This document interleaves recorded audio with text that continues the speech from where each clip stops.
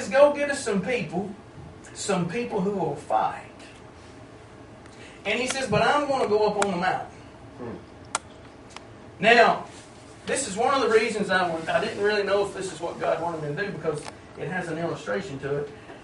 But I think we can make the folks at home understand it. Well, I don't know if I can, but I know God can. That's right.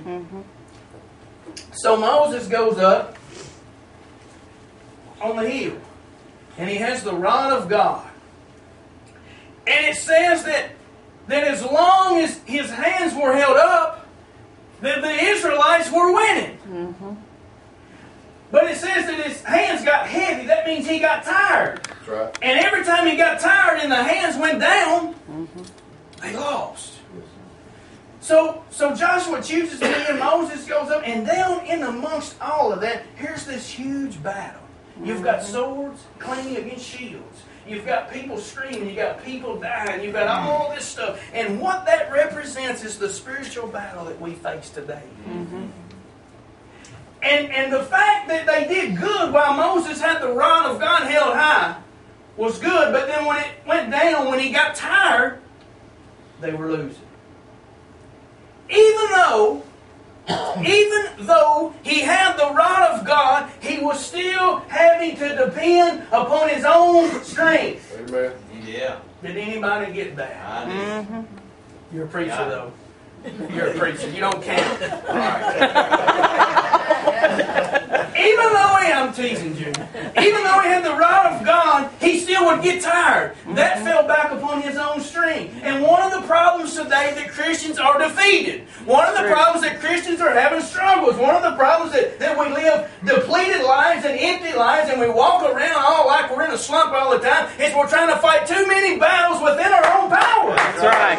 Amen. That's right. Every time I mess something up, it's because I've tried to fix it. Right. Yeah. Are y'all hearing what I'm saying? Yes. Yep. Over and over, the battles that I face, for some reason first, I always think I can fix it. Victory never comes that way. Too many of us, how many of you, and I hear this all the time, some of us think we've got the mind to fix anything. Everybody says, Stacy, he knows everything. Well, quit calling me and asking me stuff then. I get sick of hearing that. People want to know things, and they call it, not just Bible stuff, not just Jesus stuff, just regular stuff. How to fix this, or quit calling me, or quit making fun of me. But my original point is that so many of us think that we have the power within ourselves to fix things, and you cannot deal with spiritual problems and spiritual war fleshly. That's right. Paul said, what did Paul tell us? When he is explaining to us in Ephesians chapter 6 about the spiritual armor of God. He says, this is what you need to face the enemy. And the first thing he says, we do not wrestle against flesh and blood. That's right. 90% of church folk don't know what that means. That's right. It means this is not a physical fight. Yes. This is not it's not kicking. It's not fixing with your mouth. It's not fixing with your mind. It's not fixing with you doing something. It is a spiritual battle. He said we war against principalities. That's right.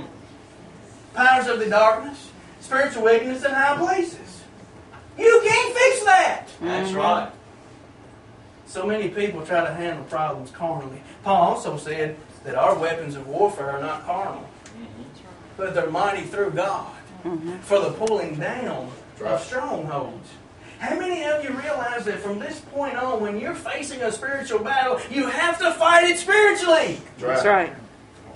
You'll get tired. So many times I try to fix things and it never ever works. Another way people deal with things fleshly or carnally is emotionally. Right. Yeah.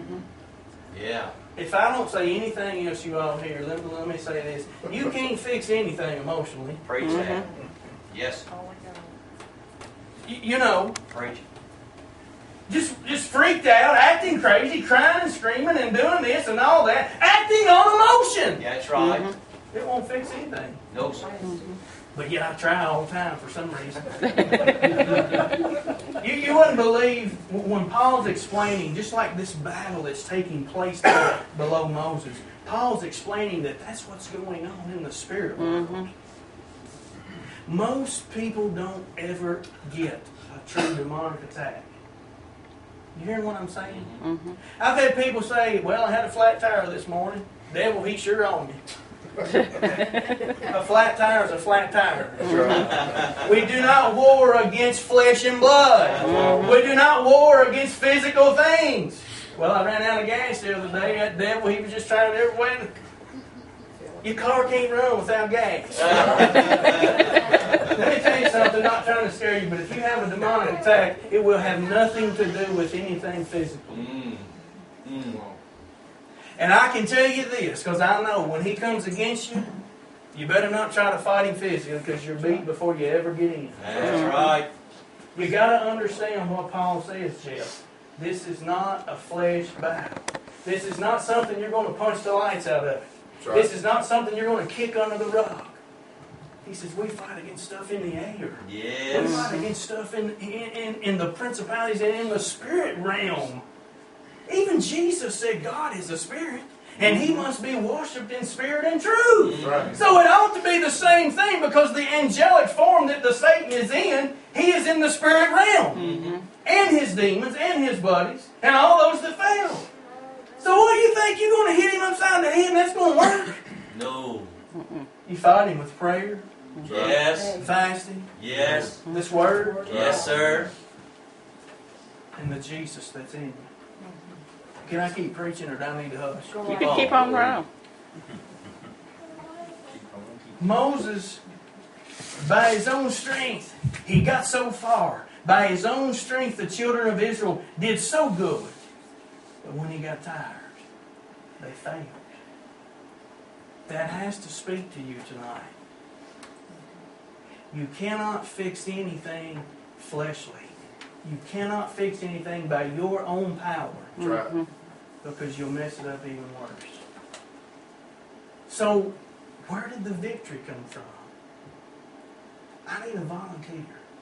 I need a Moses. You folks at home, I'll explain this to you, I promise you. I need, have I got some pastor? You're Moses. The Bible says he was 120 years old and his natural was 4. He still had his eyesight, so I'm not picking you, because Moses wasn't an old man. Moses looked good when he died. And hey, God did his funeral. That's Right. right. God's the only one who knows where his burial place is. Can you be a Moses, Junior? I'll try. Come on up here.